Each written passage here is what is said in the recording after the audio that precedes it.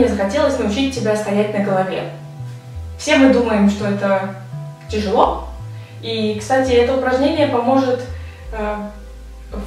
в дальнейшем научиться стоять на руках.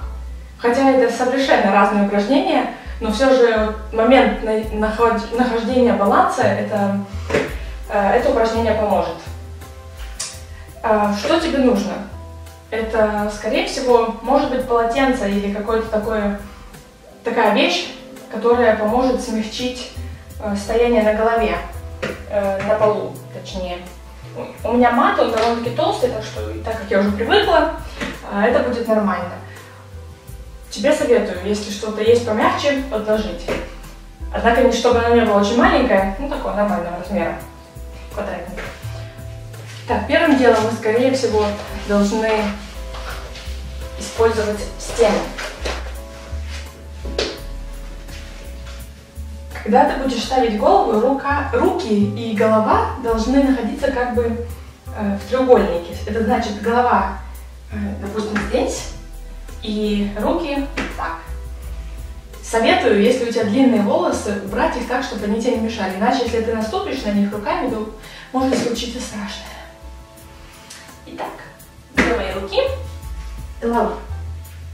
На голове нужно почувствовать такой... Ты не ставишь ее на лоб и не ставишь, естественно, на затылок. Оно где-то посередине тебе нужно поставить голову и почувствовать, что ты можешь стоять на этом месте. Естественно, никаких заколок и всего такого, чтобы они не мешали. Итак, стараемся. Вот, я вроде нашла это место.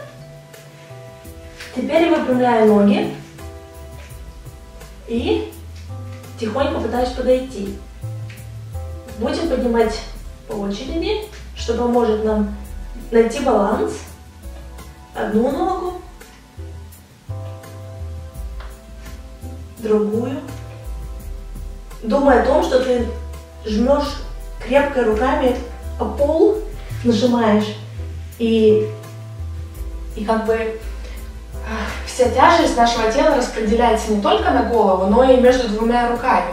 И руки помогут тебе балансировать. Так что не спеши сильно отталкиваться от пола и лететь в стену. Снова.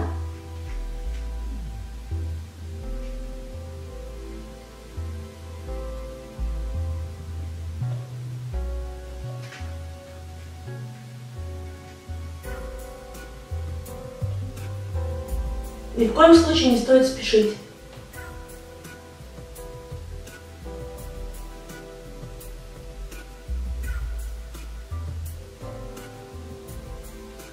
Ну вот.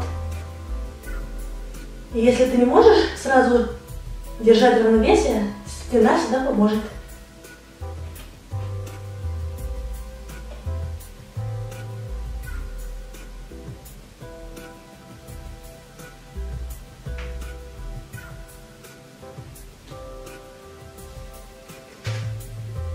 И возвращаемся туда точно так же медленно и спокойно на пол. И говорим себе, какие мы молодцы, с красным лицом. Сделать стойку на голове, некоторые моменты тебе нужно учесть. Один из этих моментов это то, что когда ты ставишь руки и ты находишься в этом треугольнике, голова, руки, локти должны не выпячиваться в стороны, а больше смотреть вовнутрь. То есть, вот ты стоишь здесь, ты пытаешься и думаешь, что сейчас я буду делать стойку на голове, твои локти не так, а вот сюда, больше вовнутрь. Это поможет тебе лучше держать. Еще можно попробовать просто с согнутыми коленями.